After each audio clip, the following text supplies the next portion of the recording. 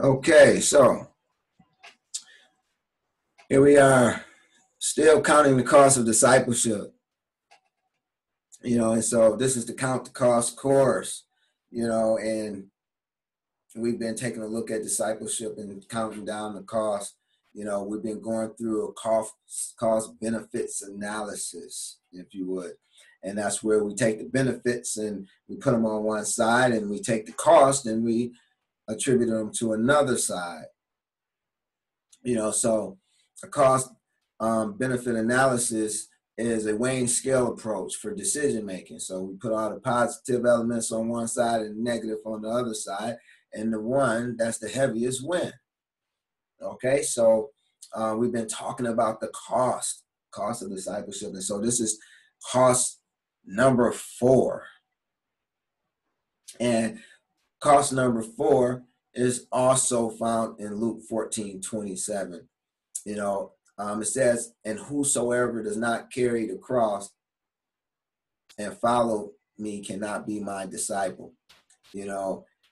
And we talked about carrying the cross. We talked about denying oneself, but today we're going to talk about the cost of following Yahushua, because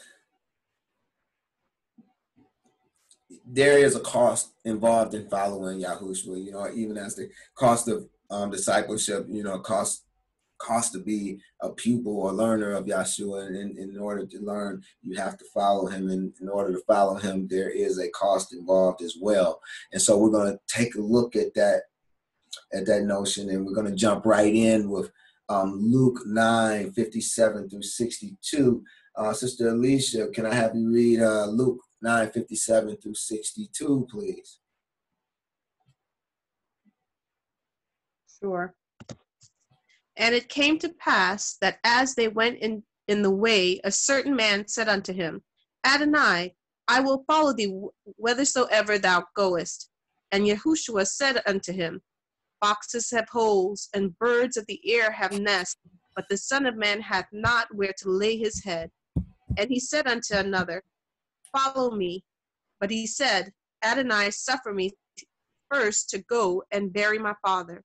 Yahushua said unto him, Let the dead bury their dead, but go thou and preach the kingdom of Elohim. And another also said, Adonai, I will follow thee, but let me first go bid them farewell, which are at home at my house. And Yahushua said unto him, No man having put his hand to the plow and looking back is fit for the kingdom of Elohim. Hallelujah. So Yahushua is our Savior. So what did he teach that one must do to enter in? I'm sorry, I was supposed to speak about that passage first. So here it is, Adonai saying, we had this guy saying, Adonai, I will follow thee whithersoever you go, and so Yahshua tells him, the Son of Man have not where to lay his head. And so you have to know and understand that if you follow Yahushua, you may find yourself not having a place to lay your head as well, and that's something to consider, and we see that another, he told to follow him, but he said, suffer me first to go and bury my father. And his response was, let the dead bury the dead, but go thou and preach the kingdom of Elohim. And we see another one that wanted to follow, and he said, well, let me first go and bid them farewell, which are at my home, at my house, and Yahshua responds saying, no man having put his hand to the plow and looking back is fit for the kingdom, and the only way you can understand this, and why he's so adamant about these things is, if you understand the word follow, which in the Greek is akolutheho, meaning to be in the same way with, and of course that way is the way of Yahuwah, the way of Elohim, Now the thing is, they were already in the way with him, these couple guys that said, hey, I'm going to follow you, but first let me do this, that, or the other, well, in order to do this, that, or the other, you have to leave out of the way with Yahshua and go and do something else. Hence he tells the guy, no man having put his hand to the plow and looking back is fit for the kingdom. You can't leave out the way and then, and then try to make your way back. Maybe you'll make it, maybe you won't, but Yahushua was saying, once you don't put your hand to the plow, there's no looking back. You got to keep your hands on the plow, and, he is kind of driving this point home. Now, as aforementioned, Yahushua is our Savior. And so what did he teach that one must do to enter into life? For this is the way he went and the way we want to follow him in, because we want to enter into life and as well. And this is very important because a lot of people who call themselves following Yahushua don't understand this. So Yah impressed it upon my heart to try to make it clear. And so this is what I'm going to try to do. So when we get to Matthew 19:16 through 19, it says, and behold, one came and said unto him, good master, what good thing shall I do that I may have eternal life?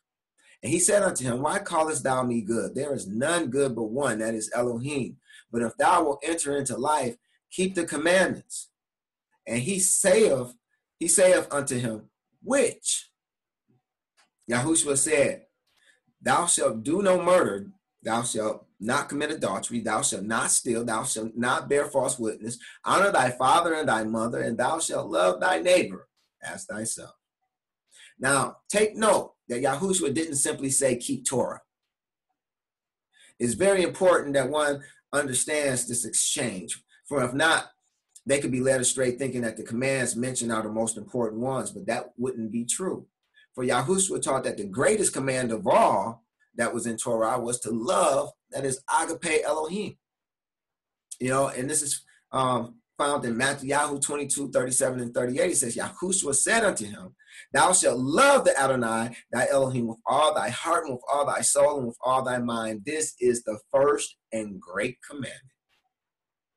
So we see here that this is the first and great commandment. So if that be so, why wasn't it included in the list of commands needed to enter into life? Surely you can't enter into life without loving Elohim.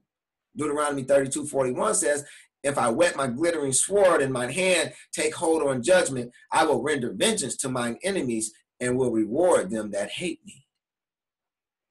Now, the reason this vital command wasn't specifically mentioned by Yahushua is because it was meant to be included within his answer to the young rich man. Take note that Yahushua was responding to the young man's question concerning which commandments he needed to do.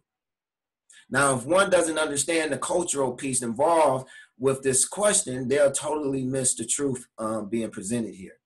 You see, in a Yahuda's mind, then as well as now, there are two parts to the law. There's two parts of Torah, i.e. the written commands of Elohim and the oral commands of men. Hence, Yahushua was simply distinguishing which one he was speaking of by giving a few examples that pointed to the written commands of Elohim. But it's important to understand that he meant them as a whole. He didn't just mean those specific things. He meant all of the written Torah, all of the written commands of Elohim, versus the oral law or the oral commands of men. Now, just as a side note concerning Deuteronomy 32:41, you do well to remember that in their culture, to hate meant to love less. So when he says, I will render vengeance to my enemies and will reward them that hate me, he's speaking of, you don't have to literally hate him, but just love him less than something else, and you become his enemy. Selah. Now, it's evident that Yahushua kept Torah, i.e. the written commands of Elohim, but disregarded the oral commands of men. So I want to make it explicitly clear that Yahushua did adhere to the written commands of Elohim. even though he disregarded the oral commandments of men, and those, what he was doing was separating those two parts of Torah, and he was keeping the written commands of Elohim, but he was getting rid of the oral commands of men. So can I have my next reader? Looks like it is Sister Donna. Could you read Mark 7, 1-8, please? Sure. Then came together unto him the Pharisees and certain other scribes which came from Jerusalem. And when they saw some of his disciples eat bread with defiled, that is to say, with unwashed hands, they found fault. For the Pharisees and all the Jews, except they wash their hands oft, eat not, holding to the tradition of the elders. And when they come from the market, except they wash, they eat not. And many other things there be, which they have received to hold, as the washing of cups and pots, brazen vessels, and of tables.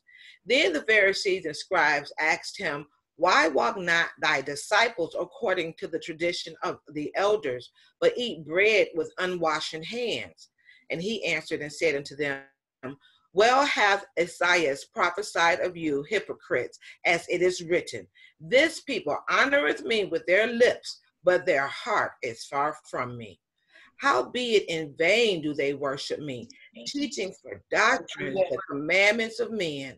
For laying aside the commandment of Elohim, ye hold the tradition of men, as the washing of pots and cups, and many other such things, like things ye do. Hallelujah. Okay, so here it is. We see Yahushua speaking in this regard concerning the two parts of Torah.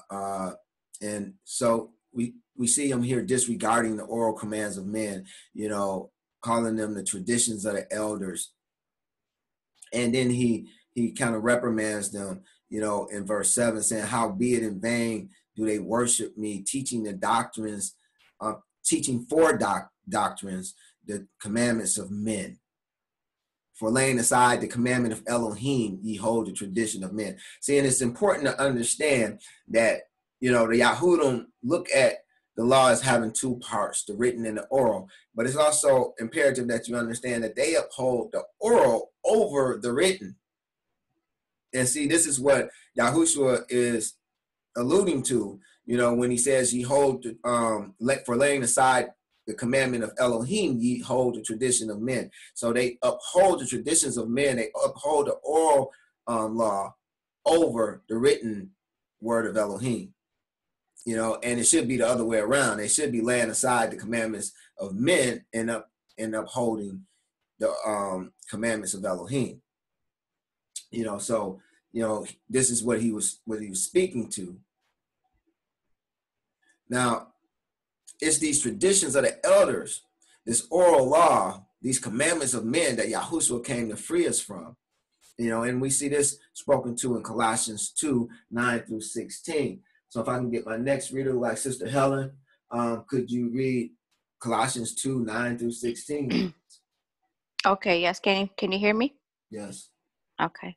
For in him dwells all the fullness of the Godhead bodily, and ye are complete in him, which is the head of the principality and power, in whom also you are circumcised with the circumcision made without hands, in putting off the body of the sins in the flesh of the circumcision of Messiah, buried with him in baptism, wherein also you are risen with him through the faith and operations of Elohim, who hath raised him from the dead.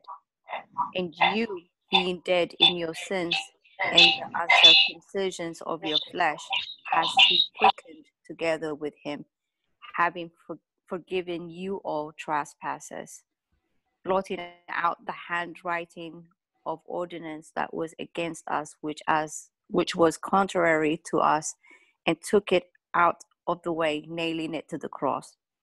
And having spoiled principalities and powers, he made show them openly, triumphing over them in it. Let no man therefore judge you in meat or or in drink in respect of holy day, or the new moon, or the Sabbath days. Hallelujah. So here it is, we're being taught that Yahushua actually blotted out the handwriting of ordinances that was against us, which was contrary to us. Yahuwah Elohim did not give any commands that was against us.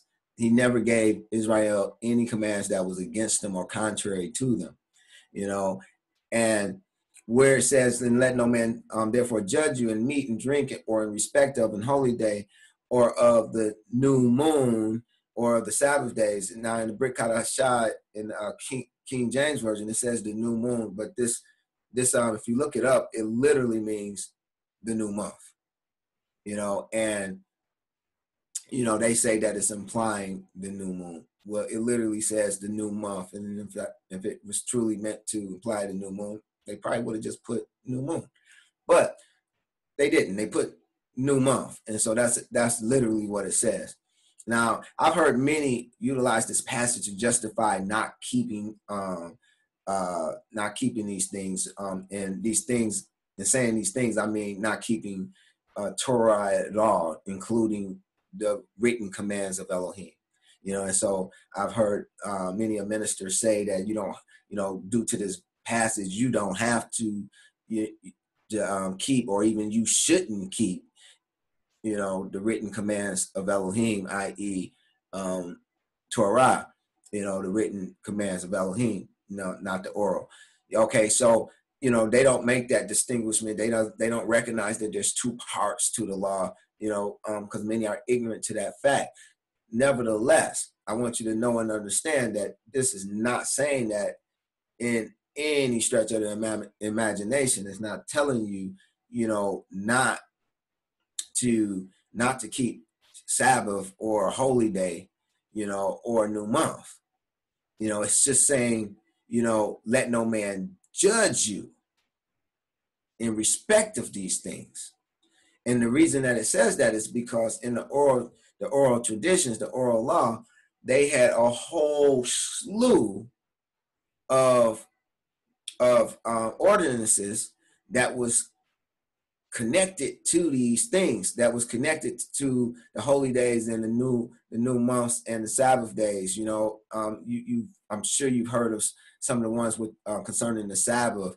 Like you could only walk so far, and you couldn't do this, that, or the other. Outside of what Scripture says. Which causes a bunch of confusion, but suffice it to say that this is not what's being said here. If you read it carefully, it's not telling you not to do these things. It's just saying, let no man judge you in how you do them. All right. So if we're going to truly follow Yahushua, wouldn't we also find ourselves disregarding commands of men?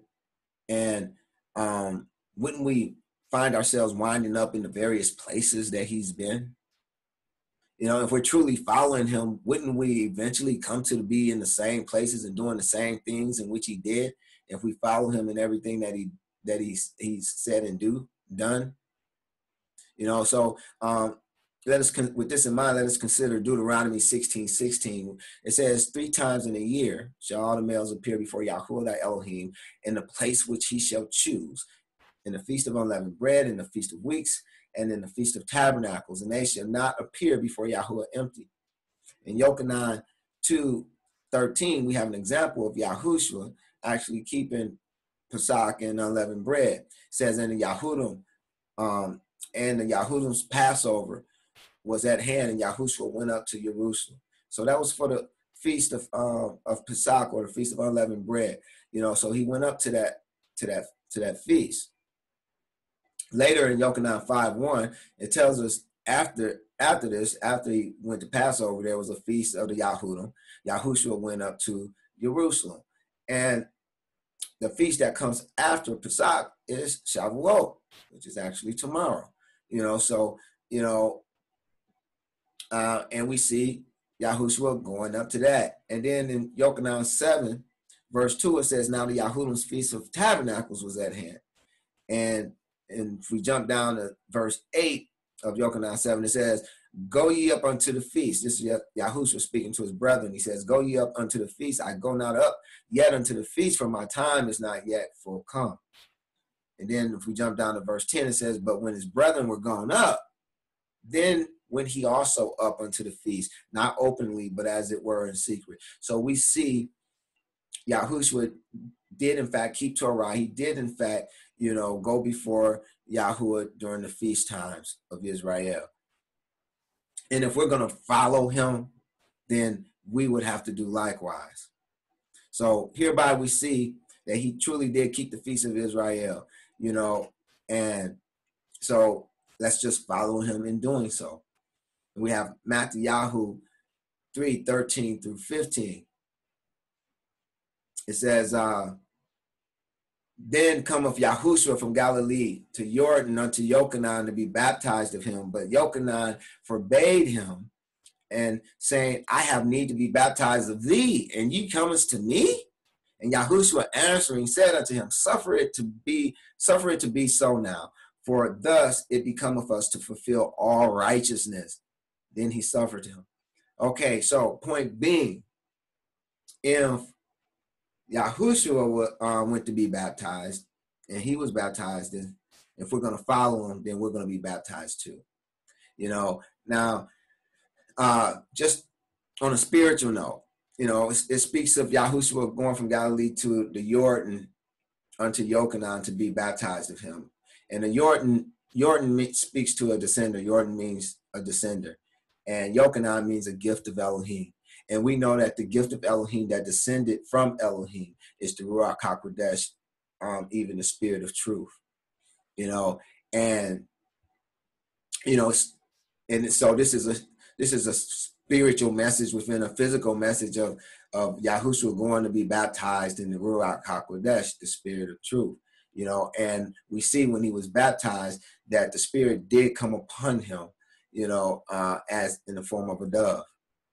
So I just figured I'll point that out, because a lot of the things that Yahushua physically done in following him, he was doing them physically as well as spiritually, and then following him, we're going to have to do likewise, so it does us well if we understand the spiritual aspect of things, and this was done to fulfill our righteousness. And so even as our Messiah, whom we are to be following, sought to fulfill our righteousness, then in following him, we're to seek to fulfill our righteousness and do likewise.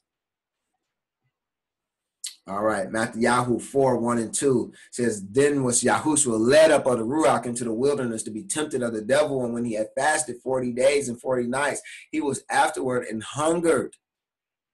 And so what I want you to see is that, Yahushua followed the Ruach into the wilderness to be tempted of the devil. And if we're going to follow him, if we're going to follow in his footsteps, then that means we're going to have to allow the Ruach to lead us into a wilderness too, even if it's just a spiritual wilderness, which is a wilderness even amongst people, to be tempted of the devil. And so our wilderness is a spiritual wilderness amongst people, and we're led there to be tempted of the devil. So the devil will use the people that are around us to tempt us. I pray you can see this, and Matthew 4:2 said, and when he had fasted 40 days and 40 nights, he was after a hunger. So we, in following Yahushua, we too are to be led of the Ruach into a wilderness experience.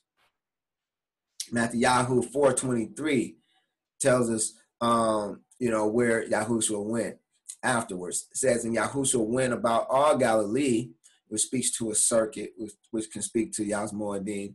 And it says, teaching in their synagogues and preaching the gospel of the kingdom and healing all manner of sickness and all manner of diseases among the people. Again, saints, if we're going to follow Yahushua, then we're going to be walking about Galilee, that is, which speaks to the circuit, which speaks to the Moedim, that we're to go around and around year by year and serving Yah. And we're to be teaching in their synagogues and preaching the gospel of the kingdom. This is what our responsibility becomes, in following Yahushua, if we're going to do as he did, then, you know, we're going to have to preach the gospel of the kingdom as well, you know, and healing all manner of sickness and all manner of disease among the people, you know, and so we're going to, if we're going to follow him, we're going to be preaching the gospel of the kingdom and praying for the sick and diseased among the people.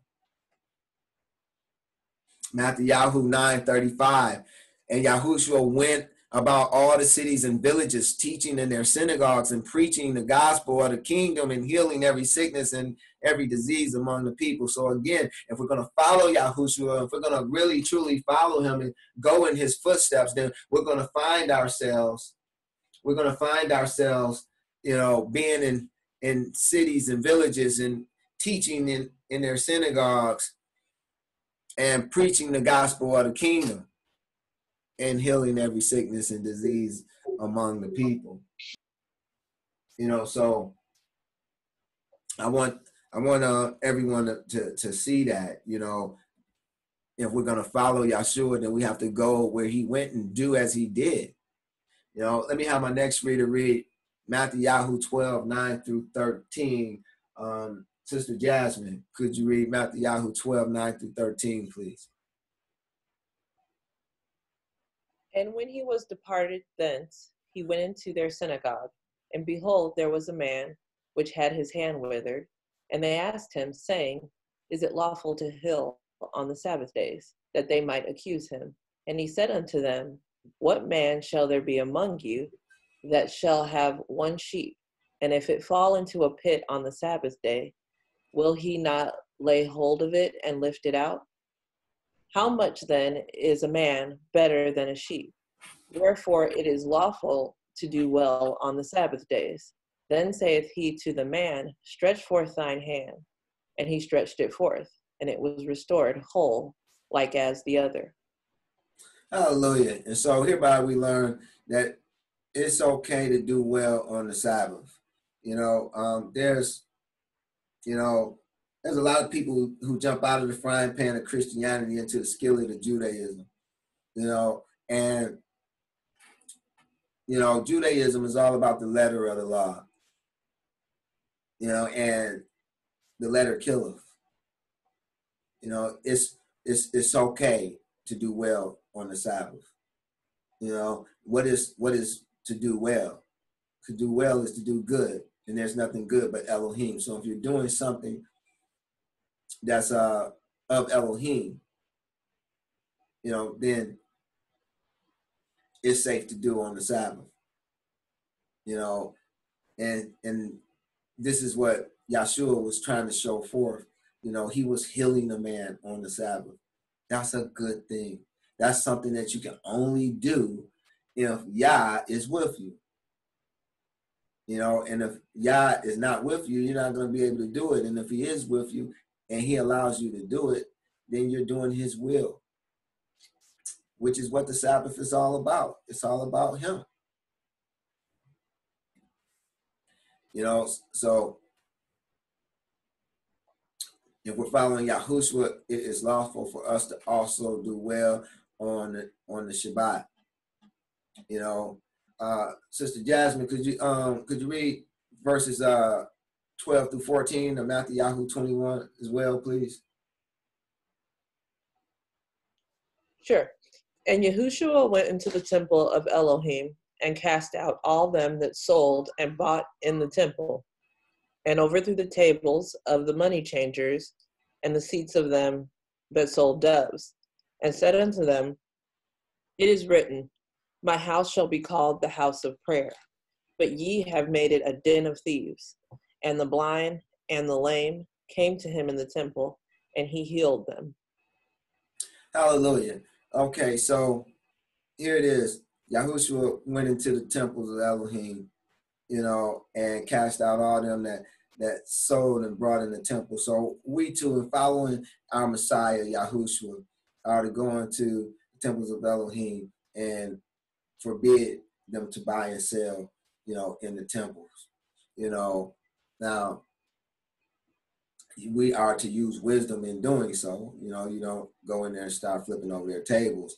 You know, spiritually speaking, you know, you go in there and you make certain that they understand that what they're doing is wrong, you know, and you can even show them scripture, you know, and the essence of what's being brought across is that we find it in verse 13, and it's that they have made his house a den of thieves, you know, and so this implies that they wasn't just buying and selling; they were doing so unscrupulously, you know, meaning that they were cheating people, you know, concerning the price and weights of what they were offering, and hence that would have been a type of thievery, and hence he's saying, "Ye have made it a den of thieves instead of a house of prayer."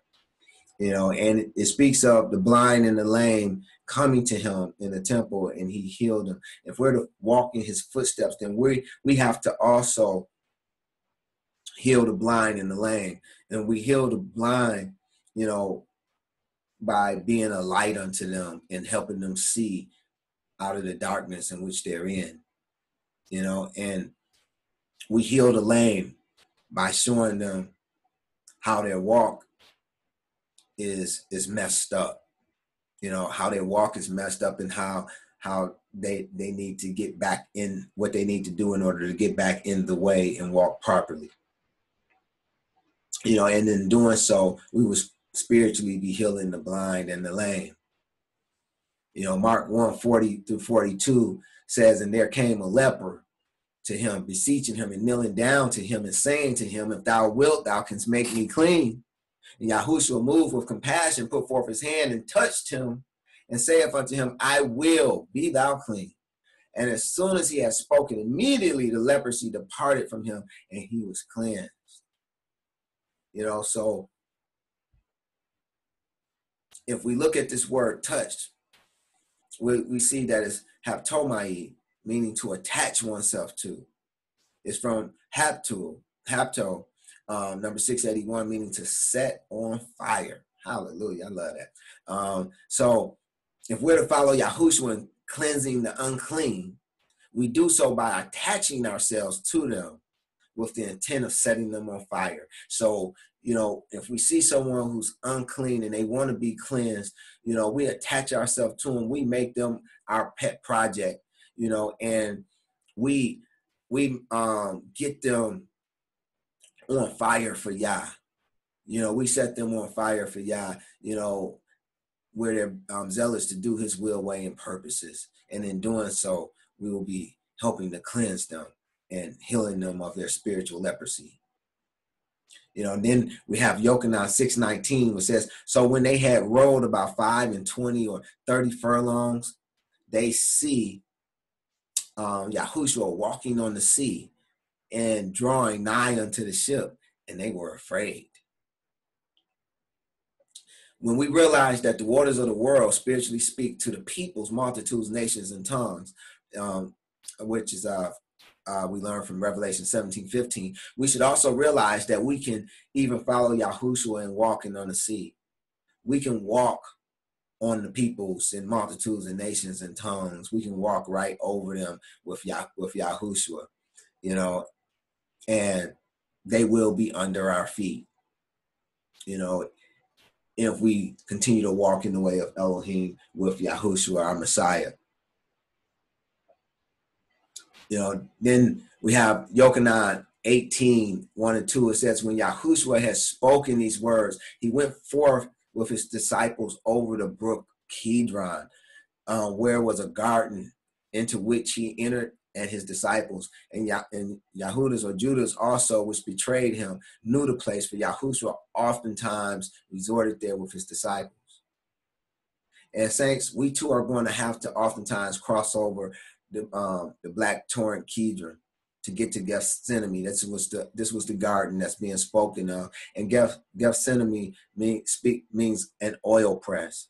You know, so we'll have to cross over the black torrent Kidron to get oil for our lamps. Now you have to understand that it calls it the brook Kidron, but it wasn't actually a brook. it was actually a torrent, and a torrent is a very violent, rush of water. So it was a very dangerous crossing, in other words. And so the spiritual picture that's being presented here is that when you get on the other side of trouble, when you get on the other side of of violence and trouble, that's where the garden is. That's where the oil press is. That's where how you get oil for your lamps. And of course the oil speaks to, how you shed light. Now, to exemplify what I'm talking about, let's take a look at 2 Corinthians 1:3-7. Brother Kurt, could you have you read 2 Corinthians 1:3-7, please? Sure. Blessed be Elohim, even the Father of our Adonai, Yahushua HaMashiach, the Father of mercies and the Elohim of all comfort, who comforts us in all our tribulation, that we may be able to comfort them which are in any trouble, by the comfort wherewith we ourselves are comforted of Elohim. For as the sufferings of Mashiach abound in us, so our consolation also abounds by Mashiach.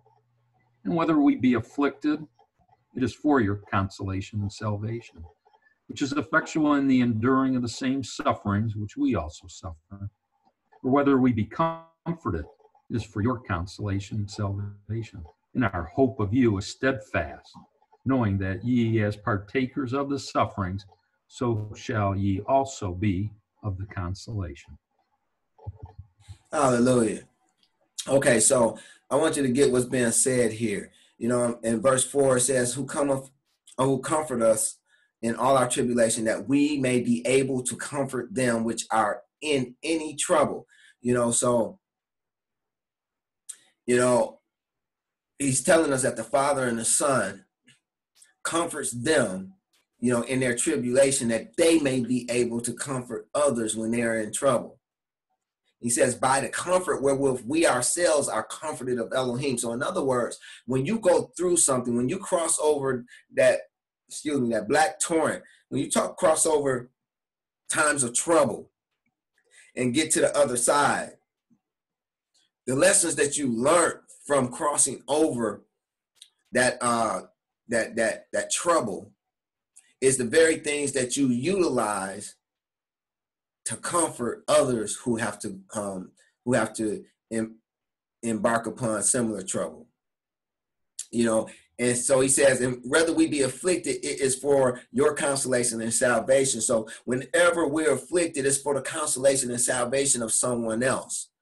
So we're going to go through some stuff, but in going through some stuff and in crossing over that black torrent Kidron and crossing over all this trouble and suffering, it's going to prepare us to help those who come behind us. So we're going to take the consolation in which we received and the enlightenment in which we received and going through the tests and trials that we endured to help console others who are going through something similar. And so this is why the apostle says, it is for your consolation and salvation. And he continues and says, which is effectual in the enduring of the same sufferings which we also suffer. Or rather we be comforted, it is for your consolation and salvation. So we went through this stuff so that when you go through it, we know how to comfort and console you, even as the Father and the Son comforted and consoled us. And he said, and our hope of you is steadfast, knowing that as ye are partakers of the sufferings, ye shall also be of the consolation. So we know if you follow us as we follow Yahushua, then you're going to come into some sufferings as well. And when you come into those sufferings, we're praying that the consolations that we receive will console you as well.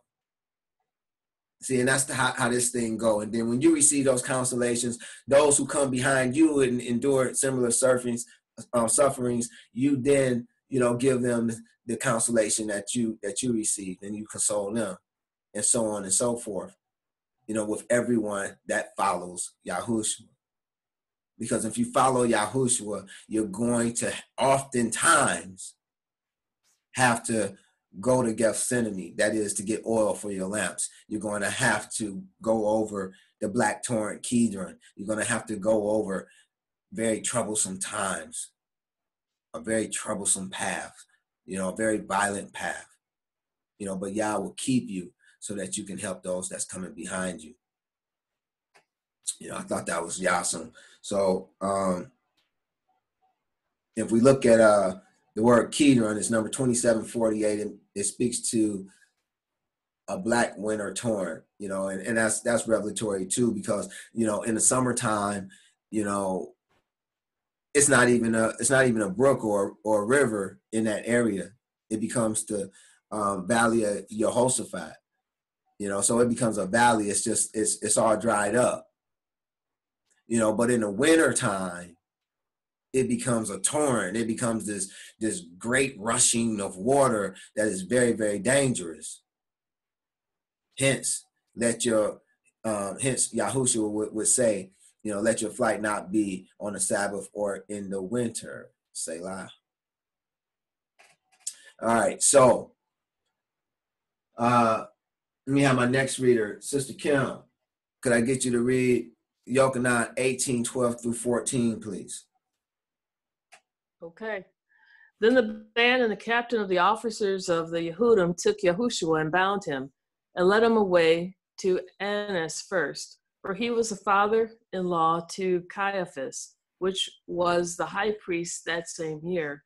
Now Caiaphas was he which gave counsel to the Yehudim, that is, was expedient that one man should die for all people, or for the people. All right, so in following behind Yahushua and seeing what he did when he was upon the earth, we get to and where the places that he went, we get to him being bound and led away to Annas first. And so Annas means humble, i.e. rendered meek, i.e. non-assertive and submissive, penitent, that is regretful pain or sorrow for offenses. So, what scripture is teaching us, spiritually, with him being led to Annas is, first and foremost, you're going to be bound, and following Yahushua, there's going to come to a time when you're going to be bound and you're going to be led away to Annas. When you're led away to Annas, you're going to be humbled. Or they're going to seek to humble you. They're going to seek to render you meek, to make you non-assertive about the things of Elohim, to make you submissive to the things of man, to try to get you to be penitent. That is, try to have you to receive regretful pain or sorrow for offenses, to their way of doing things, when they're contrary-wise to Yah's way of doing things, such as, if they decide to make it mandatory that everyone takes a certain vaccination, that they're working on, that would be offensive to them, but it would be within the will of Yah for us not to do so. So which one are we to follow? Commandments of men or the commandments of Yah? Selah. So you see, if anyone truly follows Yahushua, they will find themselves bound, at some point and led to Annas. It says Annas first, so it's always going to be, Annas first. So that you're always going to go to a it's going to be a point in which the enemy is going to try to humble you, render you meek and non-assertive, make you submissive, and penitent. But then, Yahshua, then his journey doesn't end there. His journey continues. And so if it continues, then we're to continue to follow him. So let's see what happens next. Sister Kim, could I also have you read Yochanan 18:19 through 23? Okay. The high priest then asked Yahushua of his disciples and of his doctrine. Yahushua answered him, I spake openly to the world. I ever taught in the synagogue and in the temple, whether the Yehudim always resort, and in secret have I said nothing. why askest thou me? Ask them which they heard what I have said unto them. Behold, they asked what I said. And when he had thus spoken, one of the officers which stood by struck Yahushua with the palm of his hand, saying, Answerest thou the high priest so? And Yahushua answered him, If I have spoken evil, bear witness of the evil. But if well, why smitest thou me? All right. So in other words, he smote him for nothing. Now I want you to pay particular attention to verse 19. Because it says the high priest then asked Yahushua of his disciples and of his doctrine. Okay. And okay, when they send you from when Annas get done with you, at some point, you may come to him one too many times. He's going to eventually send you to the next stop, if you would, Oh, he hasn't got there yet. He's still with Annas. So, and this is how Annas, was trying to render him, humble him. And it's telling us, it says that he asked him of his disciples and of his doctrine. And so this is important to note because, if they bound you, they're going to ask you of the disciples and of the doctrine as well. And so you have to understand that Yahushua's disciples, he also referred to them as his brethren, as his family, and I want you to think about those enemies would be those of your very own household. There's going to be some that's going to be bound and they're going to tell on their brethren. They're going to talk about their doctrines, and they're going to, cause a bunch of trouble, for the saints. You have to know this ahead of time, that this is a very real possibility, and so just imagine, yourself in a scenario where, you're trusting in this group of people and they become your family and, or rather it is your actual physical family, it works both ways, and here it is, they're bound and they start asking about the disciples and asking about the doctrines. Some people are going to hold strong and other people aren't. Just simple as that, And so it's not hard to see, the other things that Yahshua say will happen, such as, people turning on each other, family turning on one another. Now, Yochanan 18:24 says, and Annas sent him bound to Caiaphas, the high priest. Now Caiaphas, is the guy who wanted him dead from the beginning. Caiaphas means fully depressed. So Annas sought to humble them. It speaks to their humbling. But Caiaphas, speaks to them becoming fully depressed, i.e. to press down to a lower state or position, to impoverish, to make sad, to limit or diminish, to let fall or bring down, to cause someone to feel unhappy and without hope. This is what they are going to do to you, even as they did it unto Yahushua. If we follow in his footsteps, the same thing is going to happen. It's built right into the walk. If you do the walk, in the way that scripture suggests, it's going to come to pass, and so Caiaphas speaks to a place where, they're going to try to fully depress you. They're going to try to leave you not only unhappy, but without hope, so even as Yahushua went to Annas and Caiaphas, if we truly follow Yahushua, then so must we. We're going to have to go through these same channels, and even though it won't be literal Annas and Caiaphas, we'll go through a spiritual representation that would be just as real to us. In Yochanan 18:28 and 29, it says, then led they Yahushua from Caiaphas unto the hall of judgment, unto the hall of judgment, and it was early, and they themselves went not into the judgment hall, lest they should be defiled, but that they might eat the Passover. Pilate then went out unto them and said, what accusation bring ye against this man? If we jump down to verses 33 and 34, we see what that was. It says, then Pilate entered into the judgment hall again and called Yahushua and said unto him, art thou the king of the Yahudim? Yahushua answered him, sayest thou this thing of thyself, or did others tell it thee of me? Okay, now I want you to understand that Pilate, his name means armed with a spear. So spiritually speaking, this speaks about, if we're going to follow Yahushua, we're eventually going to find ourselves, before someone that's armed with a spear. And we know what spears can do. Amen. All right. So if we continue on in this journey, verse 36 and 37 of Yochanan 18, Yahushua answered, my kingdom is not of this world. If my kingdom were of this world, then would my servants fight that I should not be delivered to the Yahudim, but now is my kingdom not from hence. Pilate therefore said unto him, art thou a king then? Yahushua answered, thou sayest that I am a king. To this end was I born, and for this cause I came into the world, that I should bear witness unto the truth. Everyone that is of the truth heareth my voice.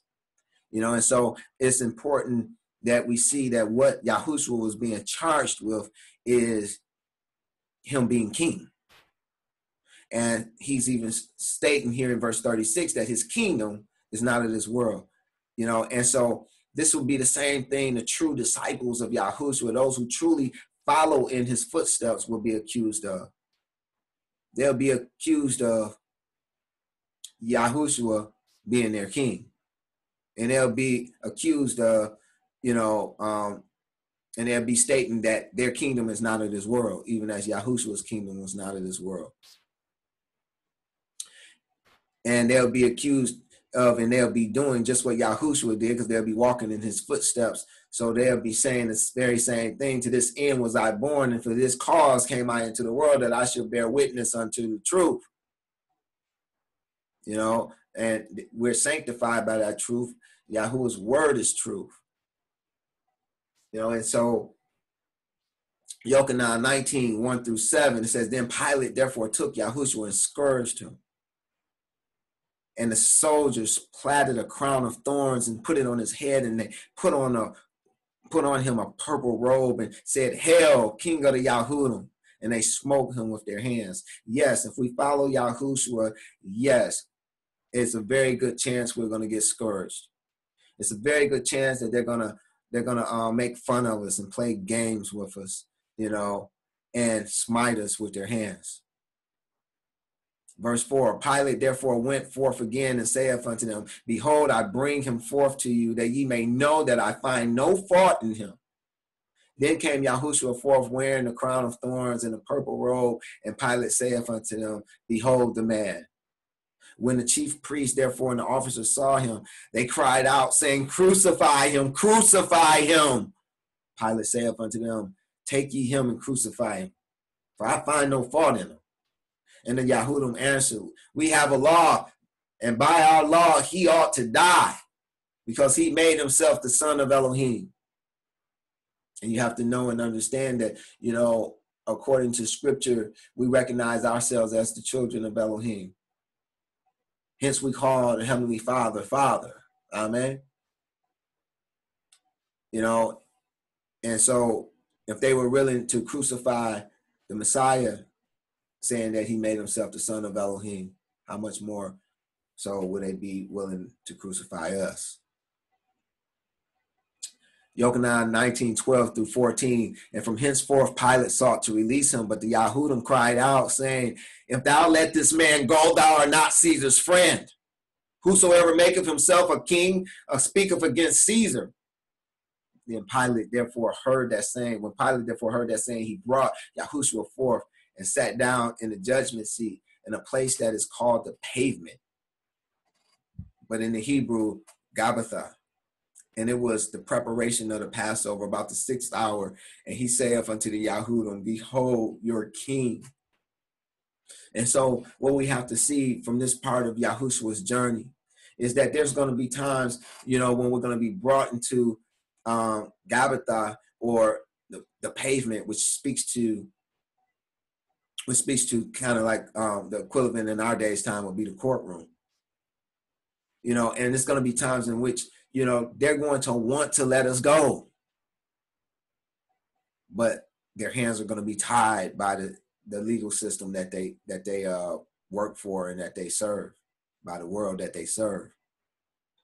You know, and if we go to Yochanan 19:17, you know, we find it says, and he bearing his cross went forth into a place called the place of a skull, which is called in the Hebrew Golgotha, which means a skull. You know, and so, you know, after he passes judgment on him that he is to be crucified, you know, at the pavement, then he begins to he has to bear his cross and go to the place of the skull, which of course skull represent death.